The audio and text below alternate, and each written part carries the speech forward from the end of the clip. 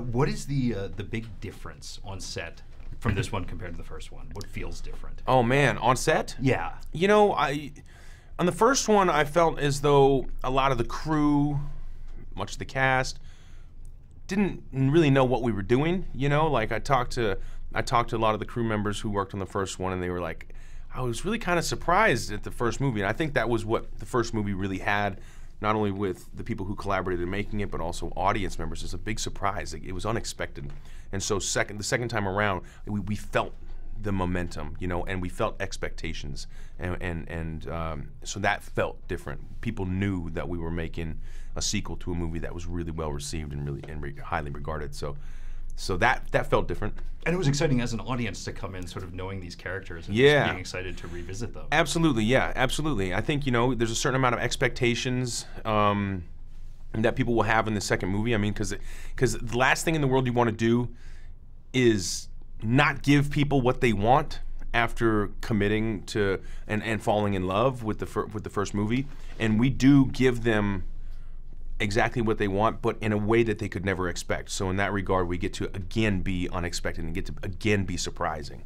When did you start to learn the track listing for Awesome Mix Volume You know, 2? I didn't get so deep into listening to the tracks on this movie as I did the first movie, because the first movie I would have had, Peter Quill would have been listening to these songs for 20-some years, and in this movie, Peter Quill's only received the songs a couple months earlier, so I didn't get so heavy into ingraining them into my psyche. I listened to them a few times, and then again, even more so this time around, we listened to them on set. I'd have them in my ear in an earwig while we're playing out a scene, so we can always feel the rhythm of the scene. Kind of, it would be just beneath the surface, you know.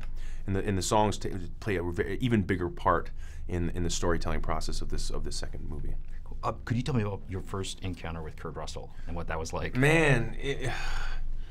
Immediately, I just wanted to start talking to him about things unrelated to the movie. I just wanted to talk to him about, like, you know, even unrelated. I just wanted to talk about bow hunting. I knew he was a bow hunter. I was like, hey, you're a bow hunter, me too. So our first interaction was probably 2 or 3 days straight of talking about the outdoors and our shared passion of the outdoors.